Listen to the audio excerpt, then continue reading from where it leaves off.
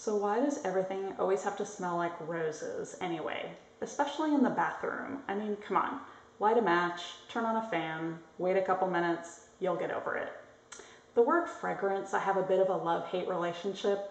While I like things to smell nice, the word fragrance can be a bit dangerous.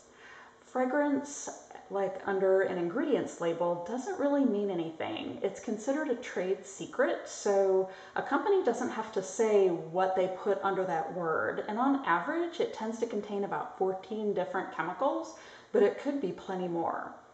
A common group of chemicals that are used in fragrances are called phthalates with a P, and they're quite harmful to our health. They can mess up our hormones and reproductive organs. They can cause cancer. They can cause asthma, behavioral problems, neurologic problems, autism, ADHD.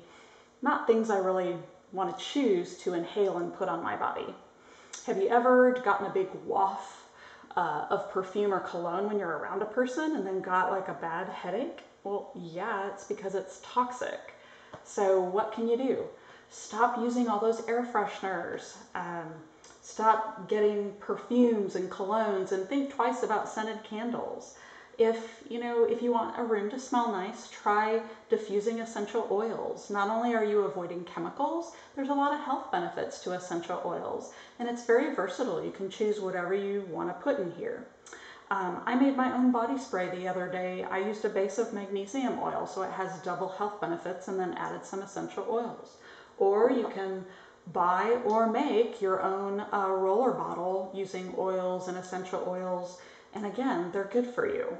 So think twice about inhaling and putting toxic chemicals on your body. Maybe just appreciate being clean, or try these safer options. Give them a try. Research shows that clicking the thumbs up and subscribe button will make fingers healthy and strong, and besides, it's free.